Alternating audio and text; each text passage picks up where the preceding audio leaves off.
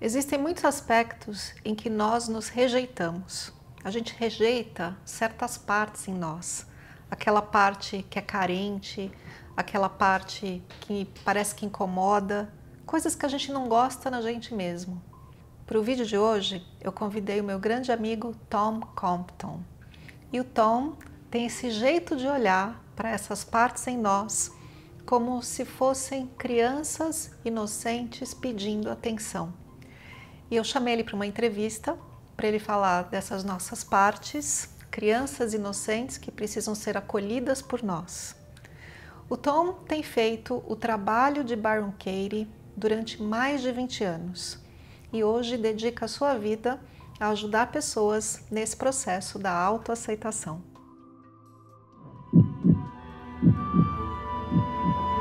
Sem tempo,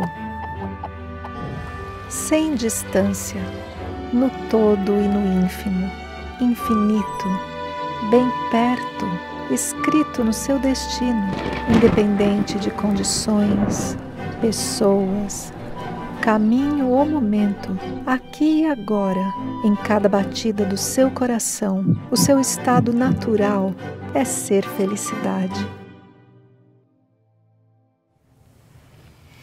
Hey, Tom. Hi, Catia. Yay. Hey. Thanks for being part of the show here. Yeah, oh, you're so welcome, and thanks for including me in your world. Really, it's been lovely so far to be included in your world, and Jim's world, and get to go to Brazil for the first time. And yeah, I so hope we go again and we do it again. yeah, me too. So Tom, for today, can you share a little bit with people that follow us on YouTube about your view around the theme of self-love and self-acceptance? Yeah, a quote from Byron Katie comes to mind as a starting point. But her quote is something like, it's not your job to love me, it's mine.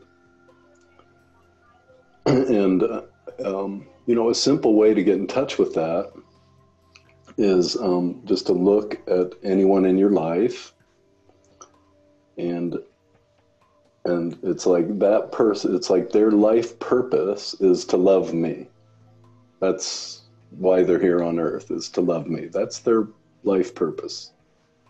Is that true? And usually we can see right away, it's like, oh my God, no, that's no one's purpose for being here is to love me. And so that naturally leaves one person for that job, and that would be me. That's my life purpose, is to love me.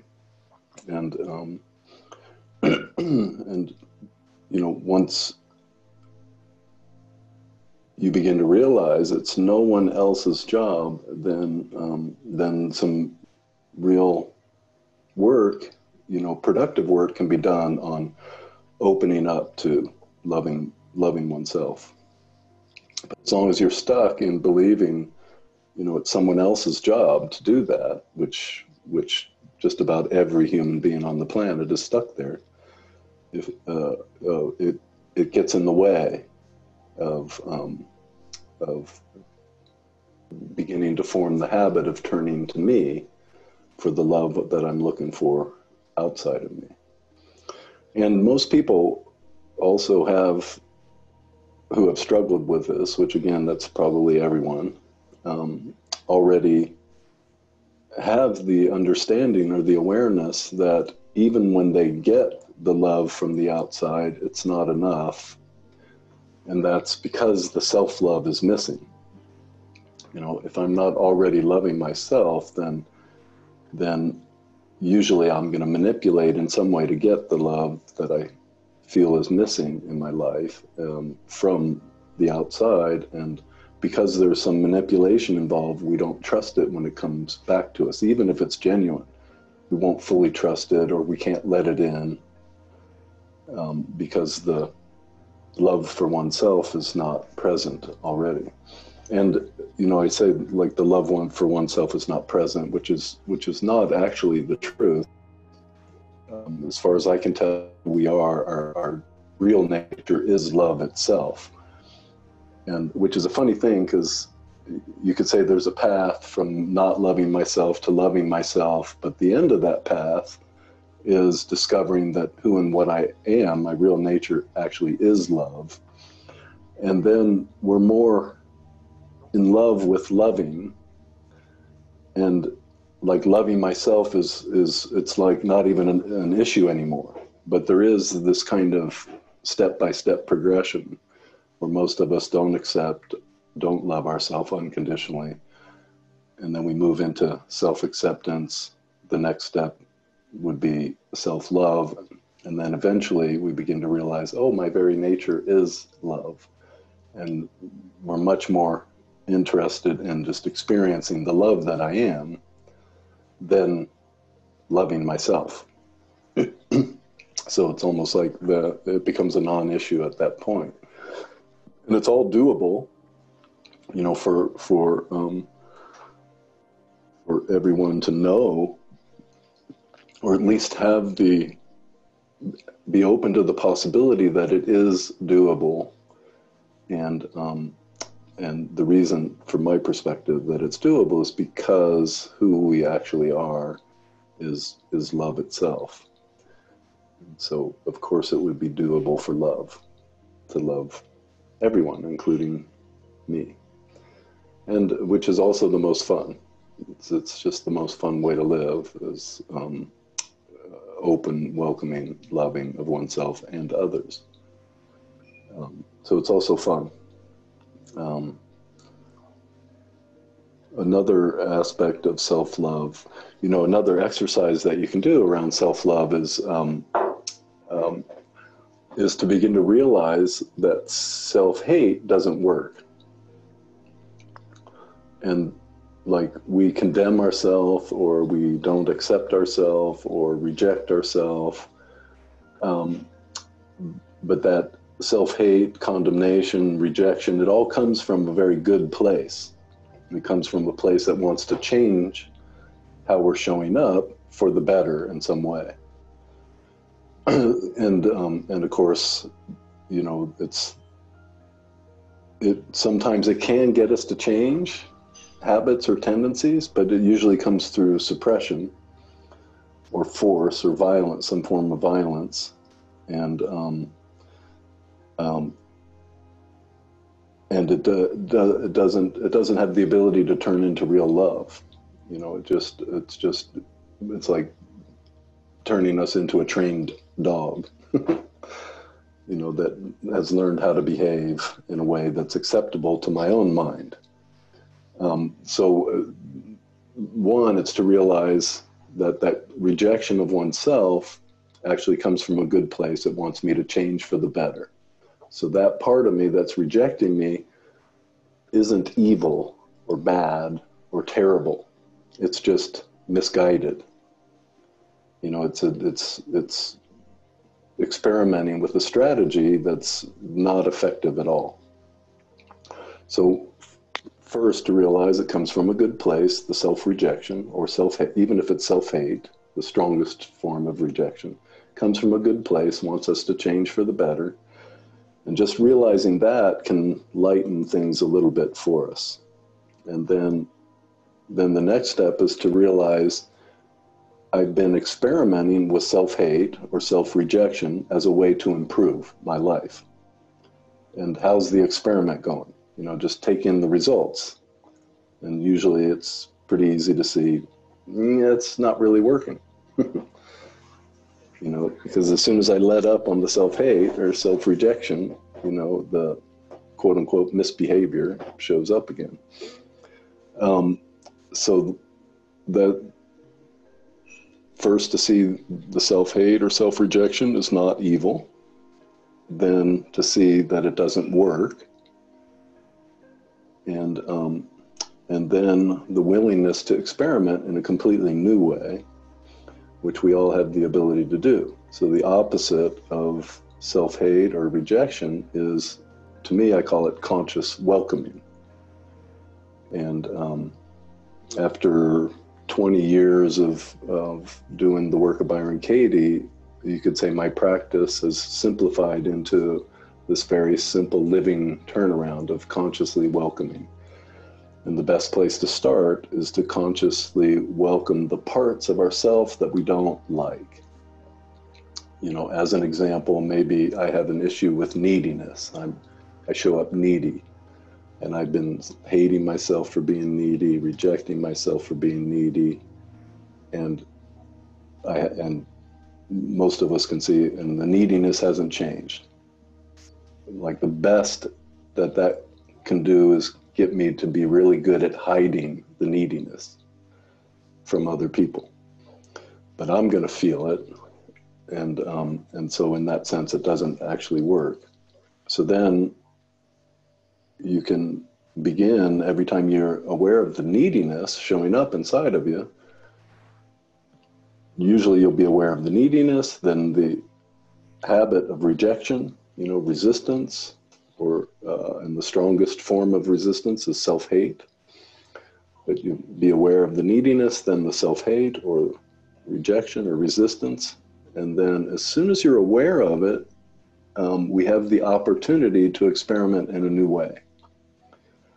And most people are very aware of this, but they haven't realized that as soon as they're aware of what they're doing, there's a chance to do it differently. Because they usually go right into, oh God, I'm doing it again. You know, I'm doing the needy thing again. Oh, and now I'm doing the self-hate thing again. Instead of recognizing, oh no, I'm aware that I'm doing it. This is really positive. Because the moment we're aware, it can all change in that moment. And just to begin to experiment with it. So I notice the neediness, I notice the self-rejection, and then as soon as I'm aware, I can invite myself to, wait a minute, what if I tried the complete opposite? I know this strategy doesn't work. I've experimented with it since I was 7. You know, I've given it a really good chance to work. And so what if I just welcomed the neediness or let it in? You know, sometimes conscious welcoming might be a little stretch, but what if I let it in? That's kind of an intermediary step between welcoming, which is much closer to love. You know, letting it in is closer to acceptance. But what if I let it in? I'm needy. And then what if I allowed myself to be curious? So just like noticing the self-hate comes from a good place, we can also begin to notice the neediness, or whatever it is that you don't like about yourself. If we're curious about it, and that starts by letting it in, and then be curious.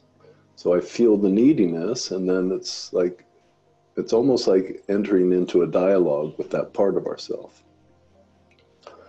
But you can invite the neediness to share once you let it in. And these parts of ourself, you know, they're very much like little children. And what I discovered over time is all these dysfunctional parts of me, the only thing that was lacking in their world was love. But it's unconditional love. That's the only thing that actually works. But once they experience unconditional love, they completely relax. And ultimately, that dysfunctional part of us, it relaxes. It's dissolving into who we are, which is this conscious welcoming presence. And so anyway, the moment we let it in, usually everything's going to relax inside of us a little bit. And then once things relax, then that's when we can enter the dialogue. But that part of us will relax. It knows it's finally being let in. And usually it'll open up, just like a child opens up when it's welcome. You know, a child's hurt or upset or angry, and, you know, it sees mom, and if mom's in a welcoming mood, which, you know, moms aren't always, but when mom's in a welcoming mood, that child opens up and it shares everything that's going on.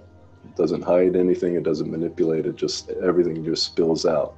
And that's the same with these parts of ourselves. As soon as we let them in, they open up. And when they open up and we're listening, we begin to discover the innocence of those parts of ourselves. So in that needy one, so say we let it in, and it's like, honey, what is it you're needing? You know, and it's like, oh, I need their attention, or you know, I need to be the center of attention, maybe, you know, which can bring up even more condemnation. You know, it's bad enough just needing attention, but, oh, I need to be the center of attention. You know, how criminal of you. But so then you discover, oh, that part really believes it needs to be the center of attention. And usually we have prejudice or bias towards that. But again, if we're letting it in, welcoming it, and inviting it to share, then you can ask it, okay, so now imagine you're the center of attention. Like you have exactly what you are needing. And then you imagine it. And then usually what you discover is, oh, now I'm the center of attention, and what do I want that for? What would that allow? It's like, oh my God, that allows me to relax and be myself. And then all of a sudden you see, oh, this needy thing that I've been labeling as bad, wrong, evil, ugly, you know, pathetic, whatever, we begin to see, oh, what it really wants is to be able to relax and be itself. And so as soon as we see that, we'll naturally stop treating that part of ourself like it's some kind of criminal that needs to be, you know, punished or locked up. So consciously welcoming these parts of ourself, letting them in, inviting them to share, meeting them with understanding, those are all different forms of self-love. And ultimately, who we are doesn't actually need love. It's these parts of ourself that are still hurt, and I refer to those parts of ourself as who we're not, because the hurt, which leads to the dysfunctional behavior that we normally reject in society or within ourselves, comes from our beliefs, our conclusions about experiences that we've had. And, you know, after working with people for many, many years, it becomes obvious because one person maybe was beaten by their father as a child. Another person was sexually molested by some family member. Another person, you know, like didn't get the bicycle they wanted on Christmas. And they all have the same conclusion: I'm not loved. And so you begin to see, working with people, you begin to see, oh my God, the real pain is the conclusion that we make. And then I've seen people that will treat themselves as if like they were a mass murderer because they lost their temper with their child. You know, so as you begin to see these extreme reactions, you also begin to see, oh, it's not coming from who we are. It's not coming from what happened to us. It's not coming from what I did. It's coming from the beliefs that I hold about myself and others, the conclusions that I've made from experiences. But, you know, most of us, like, as far as I can tell, there isn't anyone that as a child grew up where they just lived in an environment of unconditional love. And so everyone carries a doubt that they're deserving of love, and also the training that somehow love is to be earned. And so again, because I doubt that I'm loved, and I start to unconsciously believe I have to earn love, well, then that leads to I need to show up perfectly, and then the self-condemnation of trying to change my imperfections into perfection through rejection, because that's how we were conditioned. You know, everyone at the mildest experiences disapproval when they don't show up in a way that the parents like or are proud of, or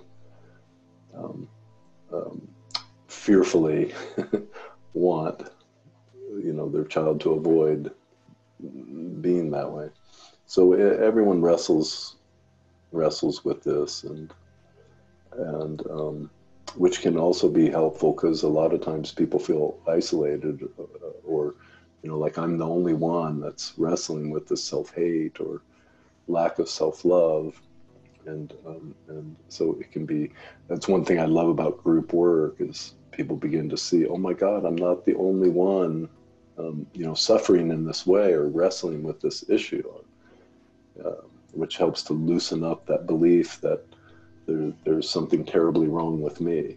You know, everyone else seems to be doing a much better job at it. But when people begin to reveal their insides, we start to see, wow, we all suffer in such similar ways. And of course, you know, a big one is this self-love issue. So anyway, just what came to mind now is you know, working with groups for many, many years, some people are like, will say, oh my God, this is such hard work. You know, there's so much, it feels like I have so much work to do, and it's such hard work. And I like to respond with, you're worth it. You're worth all the effort, all the attention, all the work necessary to, you know, uncover the love that you already are, which of course can feel like impossible at times, but it's in there. It's in each and every one of us. No one got left out, even though it feels that way for most of us. So anyway, you're worth it. Yeah, that was very clear, Tom. Thank you. Yeah, oh, you're welcome. And I'd like to ask you a question. It's from a subscriber in the channel. Her name is Elaine. Yeah. And she, sometimes in the channel I tell people that we made mistakes in the past, and we could look at ourselves in that time in the past and see our innocence, and see that we behaved with that part of us that you call the little children that want something and behave that way and made mistakes. Maybe we hurt someone, maybe we did something we don't feel proud of. And then Elaine asked, well, but if we look at ourselves as little children and innocent, we will never be responsible for whatever we've done.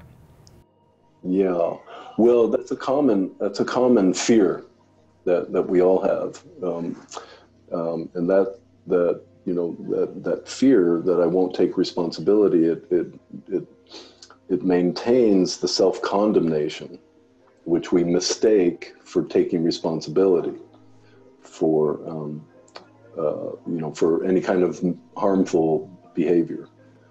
You know, if I've done harm, and but it doesn't actually work that way in practice.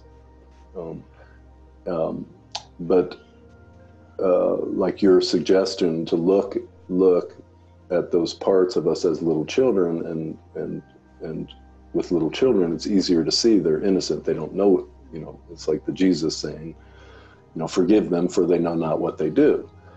And with little children, it's easier to, you could say, make that assumption that they don't know what they're doing, and it does come from an innocent place. But it's to work with the possibility that this behavior that I see maybe caused harm somewhere in the world or to another person, to work with, just to be open to the possibility that it actually does come from an innocent place. So to see the innocence doesn't mean how I acted was not harmful or hurtful. So it's not saying it wasn't harmful, it wasn't hurtful. It's just to open to the possibility that it's coming from an innocent place, a place of misunderstanding, a place of confusion.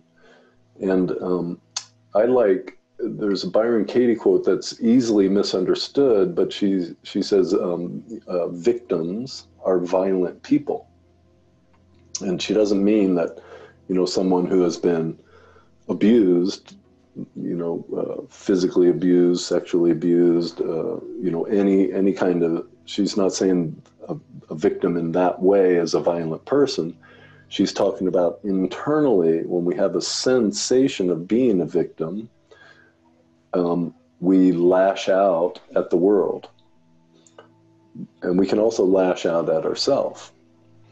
But when I first heard that quote, I started to look at my own life. I was just open to exploring, because at that time I had a trust for Byron Katie. I felt like she was onto something good, really good.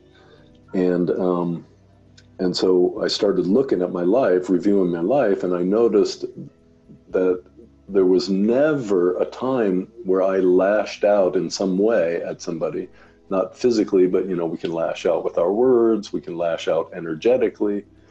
But I started looking, and I couldn't find a single moment where I lashed out at somebody where I didn't feel like a victim first inside.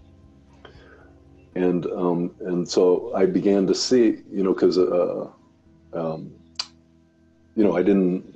was practicing self-hate at the time as a way to improve, and whenever I noticed a kind of lashing out, a defensiveness that was pointed at, I didn't like that about me. And so it was so helpful to begin to see, I'm feeling like a victim, like I've been victimized in some way, and I'm lashing out. It was like, okay, well, that makes a little more sense. And so then I got curious. I started welcoming the victim. So I would feel the impulse to lash out, and now I had the awareness that there was a victim first. So then, rather than lash out, I could look and feel the victim in me. And then I started to invite the victim to share, which is the work of Byron Katie, what it was believing about what happened. And I started to discover that, again, someone might have been mean or been critical of me, but I began to see their criticism or even their meanness was not the actual cause of the victim inside of me, the sensation of being a victim. That was my belief. So like if I really believed I needed their love and they were criticizing me, I would feel hurt. And I discovered, it's not because they're criticizing me, it's because I believe I need their love. Or if they were criticizing me and I was already believing there wasn't room for me to be imperfect, or actually one of my favorite stories was that there's something wrong with me. That was, a very core solid belief about who and what I am, something wrong with me. So if somebody criticized me, I would feel my own story that there's something wrong with me, and I would feel hurt. And in that case, I would either lash out at them or I would lash out at me. But some form of lashing out would happen. So beginning to see our innocence, it doesn't blind us to if I showed up in a way that was harmful to others. So we're not blind. But when we see our own innocence, we're more able to apologize. We're more able to act in a way that might not like make up for the harmful way, but to be able to acknowledge it, to own it, to apologize for it, and to even ask, like, is there, what could I do that would, make this right between us? But if we haven't seen our own innocence, it makes it more difficult, because we believe we deserve to be punished if we believe we're guilty, if we haven't seen our own innocence. But that, the question from the viewer, it's a very common fear, which actually reveals the goodness that we are, because it's like, I wouldn't want to, I'd rather be guilty than not take responsibility for harmful behavior.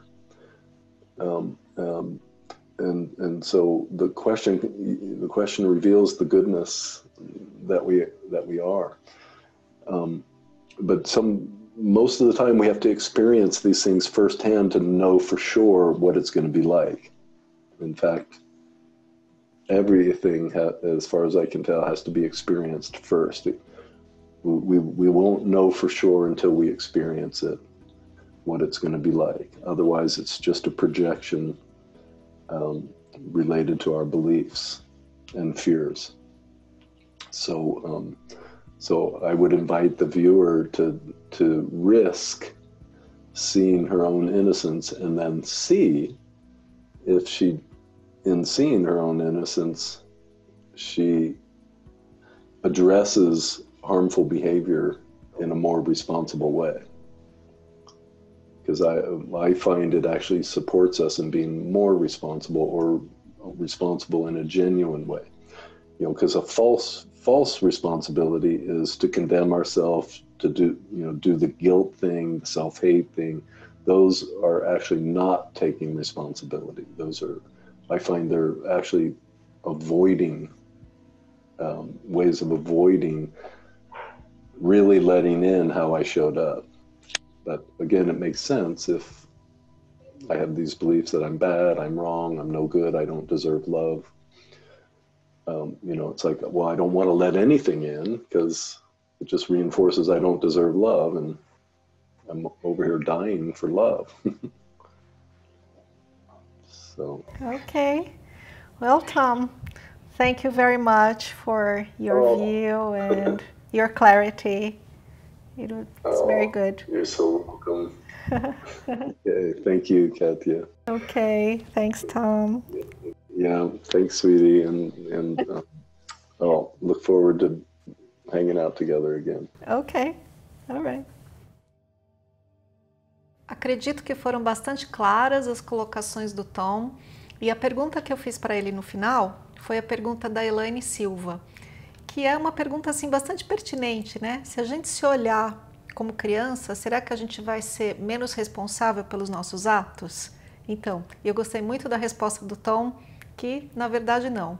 Se a gente se acolher e acolher essas partes nossas como crianças inocentes, a gente se coloca mais numa posição amorosa para resolver, seja lá qual tenha sido a atitude do passado da qual você se arrepende. E se você quiser conhecer um pouquinho mais do trabalho do Tom, nós fizemos uma série com ele, que foi a série da Costa Rica, que está aqui no canal, então procura aí, Séries pelo Mundo Costa Rica, que tem lá um monte dos ensinamentos do Tom e várias das poesias que ele costuma ler nos eventos dele. E se você fala inglês e quiser saber mais do Tom, ele tem um site muito bacana chamado theworkwithtom.com, E ali também, se você quiser, você pode marcar uma sessão com ele e experimentar esse trabalho maravilhoso de autoaceitação. E se você curtiu esse vídeo, deixa um gostei aqui para mim, deixe para mim o seu comentário e assine o canal Ser Felicidade. Um beijo!